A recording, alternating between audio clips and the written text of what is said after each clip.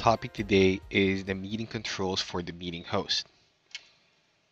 The host has full control over the meeting. The host can manage the meeting audio, like mute and unmute participants, also mute everyone at the same time. So, for example, I can just go to a participant and click on unmute to unmute this muted participant. Or if a participant is not muted, I can just click on mute to mute a participant. Also, if I want to mute everyone at the same time, I can just click participant actions and click mute audience. This will mute everyone at the same time, excluding the host. I can also remove someone from the meeting or give an attendee presenter controls, meaning this participant can share content. So how do you share content? Go to the present icon here at the bottom, click on present, and then you can present your desktop.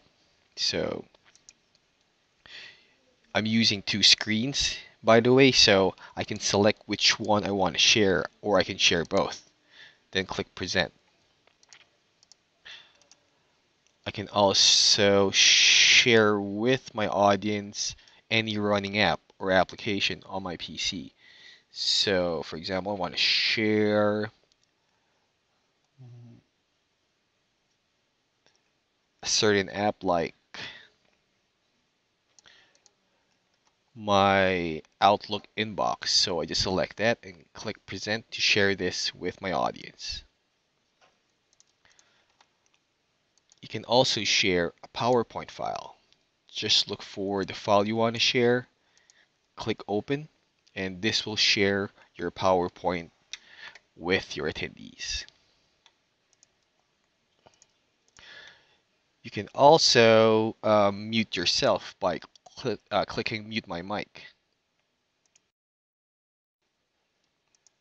or turn on video by clicking start my video.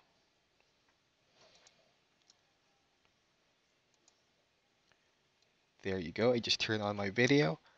And if you want to end your meeting, just go to more options, then click end meeting to properly end your Skype for Business meeting. So that's it for your in-meeting controls as a host.